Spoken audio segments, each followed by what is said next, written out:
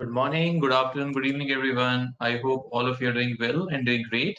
Thank you for joining this today's webinar. My name is Deepak, and I have 15 plus years of experience in this field. And I have designed and deployed solutions for various organizations. Along with that, I have certain patents on my name. So I hope that you are going to enjoy this today's webinar and you're going to learn a lot. So the topic for today is analyzing data with Power BI Desktop.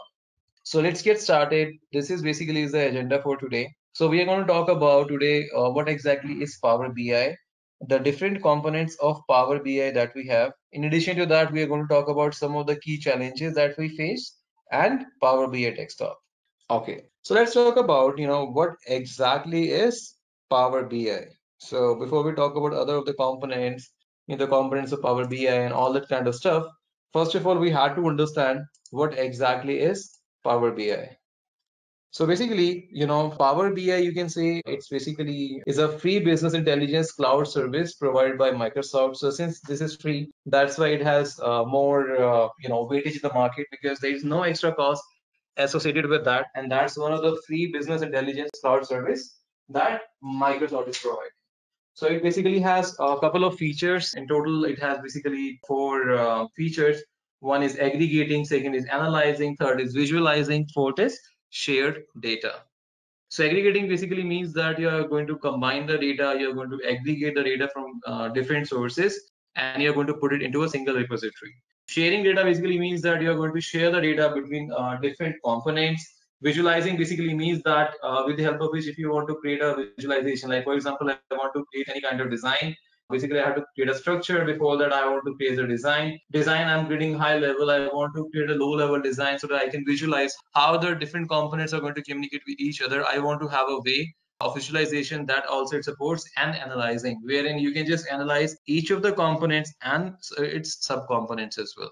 Moving on, let's talk about what are the components of Power BI.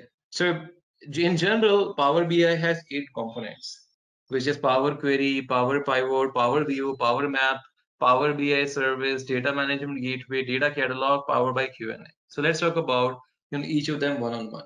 Again, every component in itself is a different world. So if we want to talk, I can go in much more detail about everything, and for every component, I can just explain you theoretically and practically for at least 4 hours.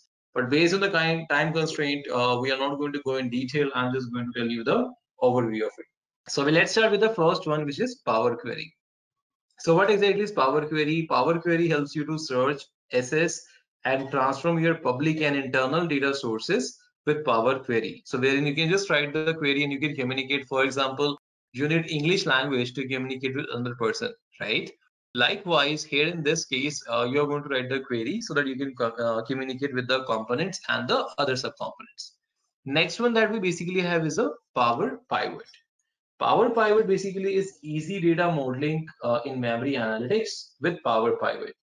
The third one basically is Power View. So it basically helps you to analyze, visualize, and display data as an interactive data visualization tool. Next one basically is a Power Map, which basically helps to bring data to life with interactive visualization. So you can basically, in other words, you can just create the entire map visualization with the help of which you can basically coordinate with different components. Like you must have heard about Visio software. So it's like that only. In the case of Power Map, you can just achieve the same kind of thing. Next is a Power BI service. So Power BI service helps you to share your data views and work groups from on-premise and cloud-based data resources. So that's again one of the very coolest thing that you can have on-prem and the cloud-based. So if you don't know one on-premise, on-prem basically is your data center. Like for example, if I have created 10 servers at my location with the help of which I'm hosting some service or people are using it, that's my on-premise, which is at my premises, at my data center. Cloud is basically something which is like data which is residing on the cloud, wherein you don't have to maintain data center. You are just paying for the services, and various companies are providing various cloud services. Like for example, your Microsoft has their own cloud service which is known as Azure. Your Google have their own, which is GCP, which is Google Cloud Platform. Amazon had its own, which is known as AWS. Next one basically is Power BI Q&A.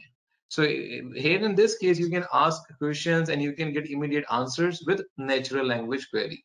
Next one basically that you have is DMG. So some people get confused DMG with DMZ. So DMZ basically data management gateway helps you to have periodic data refreshers, expose data, tables, views as object data feed to external consumers. And the last one you have is data catalog, which is basically metadata for facilitated search functionality, and as well as in this user can easily discover and they can also reuse the queries. Yeah. Moving on, again, everything basically comes with pros and cons. So here also we basically have certain challenges. So let's talk about what are the some of the challenges that we have here. So, one of the primary challenges like measuring the right indicators, because you have a lot of choices. So you need to have a way through which you want to measure like what are the right indicators, what are the components of it. So you need to have a way, a technique through which you can easily measure it out. So that is not very easy. Sometimes, having so many options creates sometimes a big issue wherein you are not able to figure it out, like which is the right thing for you at which kind of situation of time. Like for example, at this point of situation, maybe if I'm going to use directly on-prem can be good, but at the other moment, maybe the cloud can be good service for me. So you have a variety of choices here. So like in certain cases, you cannot measure the right indicators.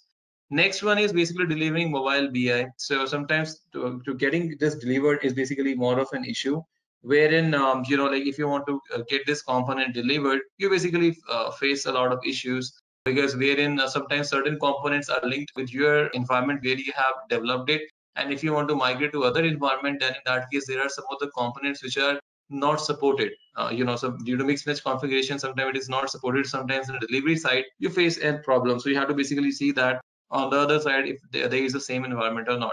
Next one is basically analyzing data from different sources. So here in this case, you can have data from different sources and you know that your data is a crude oil. So again, it is compatible with so many sources of data, but in certain cases, it is not compatible. So you have to basically analyze data from different sources and you have to find out that, first of all, it's going to be compatible. Do you need data from all these sources or not? So all that kind of things you have to take into consideration. Next one is lack of BI strategy. So you don't have any kind of a full-fledged developed strategy that you can use it always. So that's something you have to design and you have to basically define for your requirement. Sometimes due to lack of experience, if you're a newbie with this, in most of the cases it happens that you're not able to define it properly, which creates a big hassle. Next one is poor data quality and interactivity.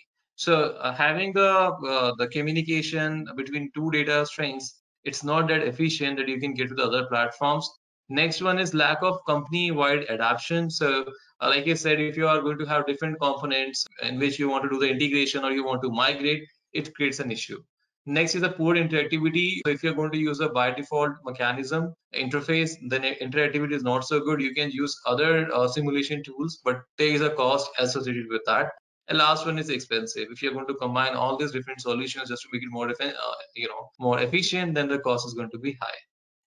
Now, moving on, let's basically talk about structured learning at Edureka. So let's get started. So this is basically the structured learning from Edureka. So if you're planning to take the course from us, then in that case, this is going to be the structured learning. The way this entire course is basically being designed.